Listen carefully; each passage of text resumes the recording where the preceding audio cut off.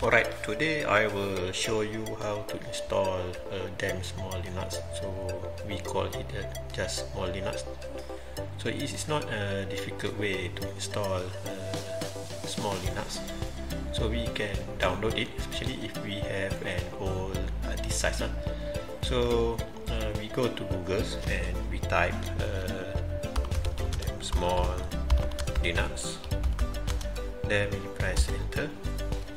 So here Google this where we can download Small Linux. So we go to the description about Damm Small Linux. So we have Small Linux here. So it says that latest distribution was on September 26, 2012. It was 8 years old. Then we look at the system requirement. So when we see at the system requirement, it says that this Linux distribution can run on any Intel PC that are very old, or when we look at the CPU size, CPU requirement, so it was 486 before Intel Pentium. Then it also can run on a PC with 8 MB of RAM. So why I choose this Linux is for you. For example, if you want to test the Linux for the first time, you want to play around with Linux, but you are not having a very powerful computer or PC. So you can try this version of Linux. Then you can set up the VirtualBox with a basic requirement. You can set up either with 64 MB of RAM, or you can set up 128 MB of RAM or 256 MB of RAM. Then for the hard disk size, it depends. If you would like to install it on your hard disk, so you can specify in the VirtualBox the hard disk size at least 1 GB. So today, what I would like to show you how to boot up this version of Linux. And then we install the Damm Small Linux on our VirtualBox and with the minimum requirement. So with this, I hope that you can explore the Linux. So let's try to download this version of Linux. So first of all, we need to go to the website. So we click to Damm Small Linux. So here we have the description about the Linux. Say that you can run on a live CD, or you have a USB pen drive. So you can install it also on the pen drive, and you can put up on any PC. So the best thing about Linux, you can put up any PC. So here also give you the basic requirement. So at least 486 with 60 MB of RAM. So it's recommended that we run it on 128 MB of RAM. So there are also a lot of applications available, although the size of this Linux is just small, 50 MB on the CD. So basically you can set up your own SSH, FTP or web server with this basic Linux distribution. You also can play any MP3 CD music or MP file. So you have FTP client, you have web browser, you have a PDF browser. So you also have, if you live in the area that you need to go to internet by using telephone lines, or using DSL, or you are not having a router, so you can also use PPP or PPOE. So it's supported here. So with this, I think it's okay. So it also have a USB support. So what version we would like to try? So we go for the current release. So the current release here available is mentioned 4.11 RC2. So we click here 4.11 RC2. So here is like a mailing list. It is old mailing list in our old day. So when we are looking for information, so the first mailing list here was opened by John, the administrator of the Damm Small Linux. So here you have the web browser. So the link of the web browser where you can download it. Just copy this and go to the new tab, and then you just open the link. So here you are able to have two versions. One is released in August, and another one released in September 26. So just grab the latest one, which is DSL 4.11 RC2 ISO. So you click it, and sorry, so I just click on the MD5. So you click on ISO and you will download it. So you just 50 megabyte of size. It depends to the speed of your internet. Just a couple of minutes only on your hard disk. So I can close this web browser and we go to our VirtualBox. Now I have my VirtualBox. So I would like to create a new VirtualBox here.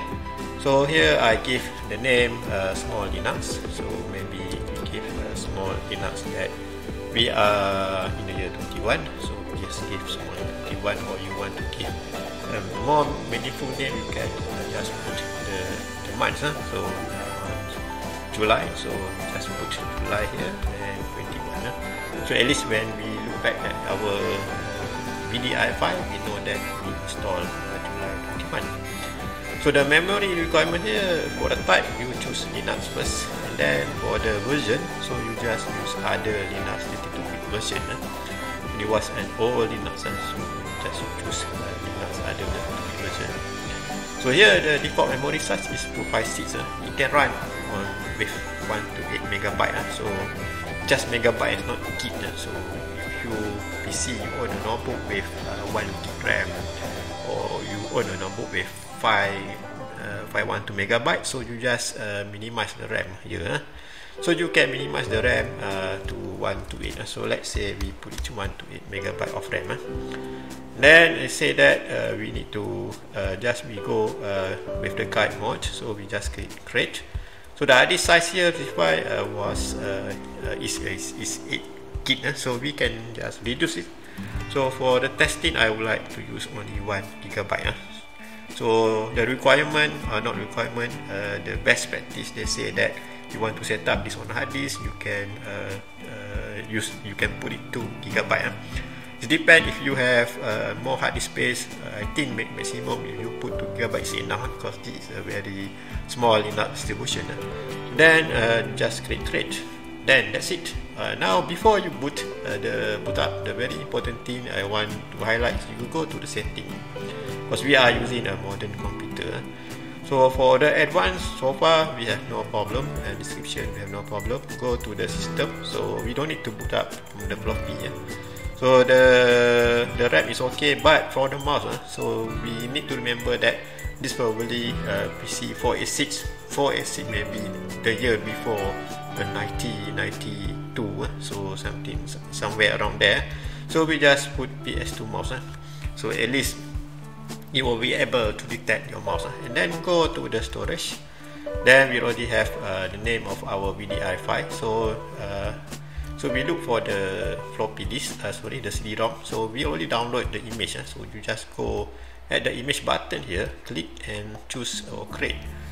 And then from here you can input your CD that you already downloaded. So how to input here? So you have here DSL. If you don't have here, so you can say add. So I can leave it empty. So you try one more time. So I show it to you. So add here. So you can choose the CD that you already downloaded here. So which I already downloaded for a second time. So let's try with the second one. So we just click open, and then we choose. Click choose. So here we already attached the Damm Small Linux image to our CD-ROM, and then we just click OK. So now we are ready to boot up. So as a recap, what I will show you how to install this small Linux distribution on the hard disk. So it just require 1 gigabit of hard disk file, then memory we just set to 128. So we just hit enter, start. So now the Linux distribution is already boot up. So on the command prompt, so what I want you to do, you just type install. So this is the faster way for you to install. There are many ways to install this Damm Small Linux or this small Linux distribution, but the easier way, just type install and hit enter. So it will boot up the this Damm Small Linux. So once you boot up this small Linux, it will try to detect your USB drive and your mouse and your hardware drive. So let it boot up. So it will not take a long time. So it's very nice to see this menu again. So for those who are old days, you know what to do. So the first thing you need to do, you need to create the partition. So you type 10 and then press enter. So the FDisk asks you, what's the hard disk drive you want to use. So this one HDA, so you press enter.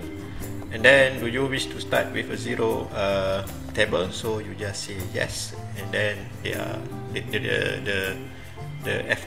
FDisk detect no partition here.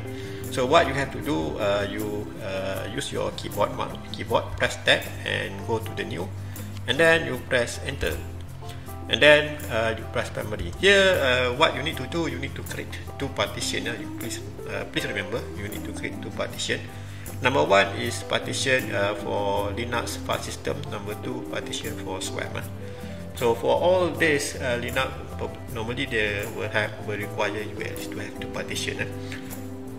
So for the main Linux distribution, for the Linux file system, we just say 900 megabyte. Oh sorry, so we have 1073 megabyte. So we can use up to 900 megabyte. So we say beginning of the partition, so we say beginning, and then it's already created, bootable, so we click enter. So this the flag now, enter to the flag now, change to boot. So for the second one, to create the swap, you have to use your tab and then go to the go to your keyboard, you press the page down button. So now you can create a new partition here. So you enter new, so then create primary, so you just enter primary. So this is the remaining megabyte you have, so just use all. Then but here this is not we're supposed to change to swap partition. So what you have to do, you go to the types and then you press enter, and then you key in 82. 82 was the code for the swap partition. So now change it to the swap partition. So once you have done this, you go to the right and then you press enter, and just is whether you want to write, just say yes. Then it's write the partition to the table. So we wait for a while. So once it's done, then you can go and quit. So when you press enter, when you have done, go back to the menu. So what the second thing I want you to do is to choose number 2. So number 2, we will install this to the hard drive. So we give the command 2, so and we enter. So it say that the target partition is HDA2. This one you have to change, because remember HDA2 is the swap partition. So we just say HDA1. So because HDA1 is our Linux file system. So it say that do you want to support multi-users? We say yes and we press enter. So do you want to use extension 3 file system Linux? So we say yes, press enter. Do you want to continue? Yes. So we just enter and it's create the file system on the HDA1. So now it's copy the file system to HDA1. So it say that do you want to load a bootloader? Yes, because we need the bootloader to load our OS. So we press yes. So there are two type of bootloader. All days those did not use Dilo. So now we use grub. So we group. So we just press G and enter. So the was to reboot now. So the installation actually basically is done very fast. So we just say yes. So now it send the signal to reboot the computer. So once it's boot up, so we will go to the Windows Damm Small Linux screen. So wait for a while. So it's already ready. So what you have to do now, you just turn off the computer, the virtual machine. So power off. So make sure go to the setting. So what I want you to ensure is to ensure that your CD-ROM is not on the CD, so it's empty. So make and check your system. So your boot up should be from your hard drive. So then you click OK. So now you are ready to power up your small Linux distribution. So this is the group loader. So it's already detect. So you can choose which screen size that you want to put up. So either you want to boot up to 1280 times 1024, or you want to boot up with the screen size 1024 times 260. So it will automatically detect your screen. So now we boot up our Linux. So next is boot up. So I can actually minimize my VirtualBox at the back. So it's already boot up. So when boot up, it asks you to create the password. So you can give any, so capture my mouse pointer. So you can just give it any, you can give it any number for here. So any password that you want to choose. So I just give it's a very short password. So it's detect it's very bad password, it's okay. So you just type any password and you must remember the password. So then done. So what you have to do, you have to log in as DSL, and then you type the password just now you type. So when you type, so it will log into the Damm Small Linux. So it automatically detect your network. So you set up the VirtualBox, and then the option you choose is net. So you already have the networking here. So you see that the CPU usage is very low. So now it's only almost 0%. So process we have 24. So RAM use only 17 megabyte out of 124 megabyte that we assign. So it's very low, 30% only. So the hard disk size use also very low. So we still have about 800 megabyte free. So the uptime is very fast. So the uptime is very fast. So now let's try to use it. You have a help here for you to go in around the Damm Small Linux or the Small Linux. So what I want you to do, first you open the terminal. So this is basically the basic command most of us will do when we already boot up the Linux. So I will show you some of the basic command once you already put up to the Linux. So the first command that normally people will use, so people will type, for example, let's say ls. So this is to list the directory. So now we have only this directory. So the second thing that people may do, that people can change directory. If you say cd ... so you will change to the directory back. So cd ... you going back cd dsl, so you go into this directory. So you can type df to check your file system. So we can cd to root. So when you say cd/, you cd to root partition. So here you can see all the directory in your computer. So the next command that normally people always use so is su. Su means you are now not as a root. You remember, you are as a DSL user. So you are not as a root, so you are as a DSL user. So what you need to do now, so you maybe say su, and then it will ask you the password. Then now you are as a root, so the user already changed to the root. So this is the basic command that you use. So when you press ls, so this is the in the partition table that you have. So you may go to cd etc. So cd etc. This is all the configuration file available in your system. So next command, you may want to look what's the parameter for the file in your file system. So you may type password, for example, if they are password files. So just grab ls-l. So here say that the password file only can be read and accessed by root. So you know, root can read, right? The others can read. So the other group also can read.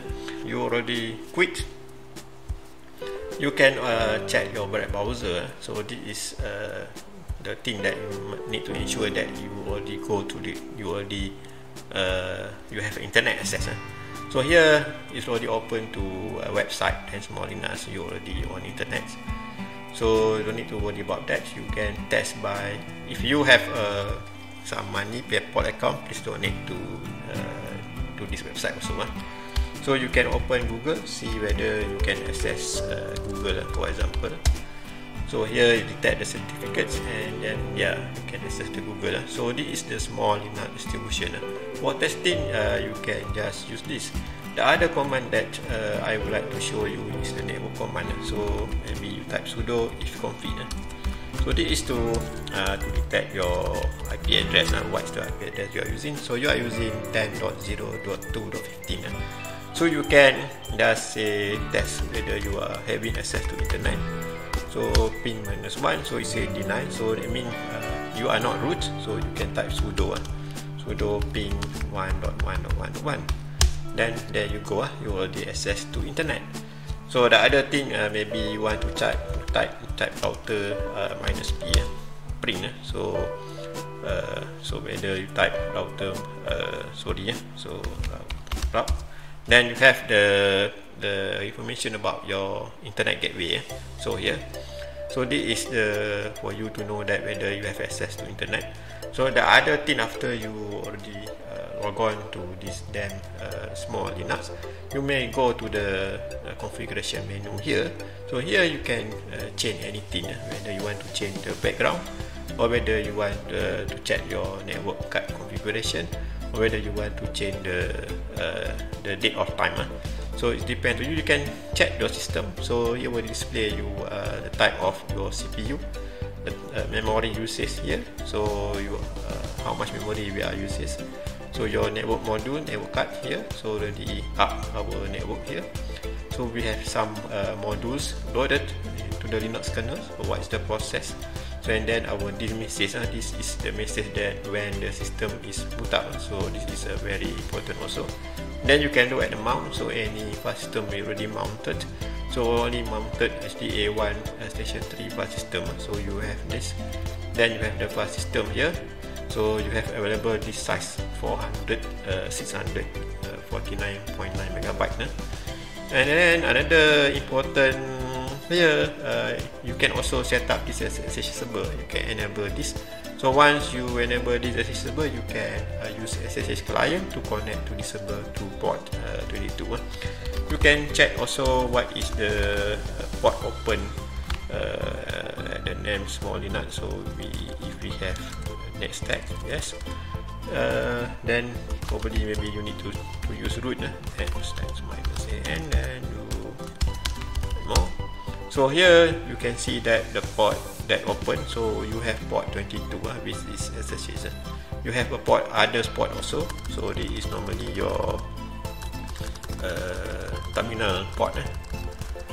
Alright, so if you want to shut down this Damm Small Linux, so here you don't have any button like Ubuntu for you to shut down.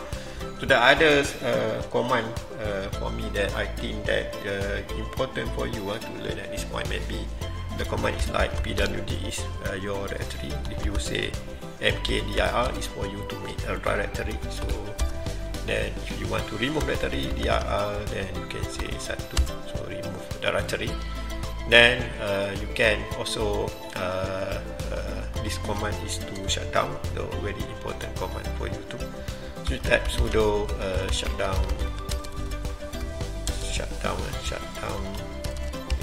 So you have H, you help the operating system. If R, you reboot. So this is the basic command that you can learn also. Another command that maybe if you say password, so you just type password, then this one for you to change the password. So you need to have root privilege. So you type sudo password. So now sudo password, you put the user that you want to change the password. So here I will change the password for DSL. So let me change the password to the other password. So still the big password. So now I already change the password for DSL. If you want to change for the root also, you can change password for the root. So type sudo root, and now you change the password for the root also. So you can change the password for the root. So make sure it's remember the password that you change. Another important command here that maybe I would like to show you is maybe we create. We have a statistic here. So if you want to look here, if I have more, then this is the way for you to read it. Then you may type remove statistic. So this will remove the statistic file. So you don't have that in your file. So I think that's all for today. Thank you. Please subscribe.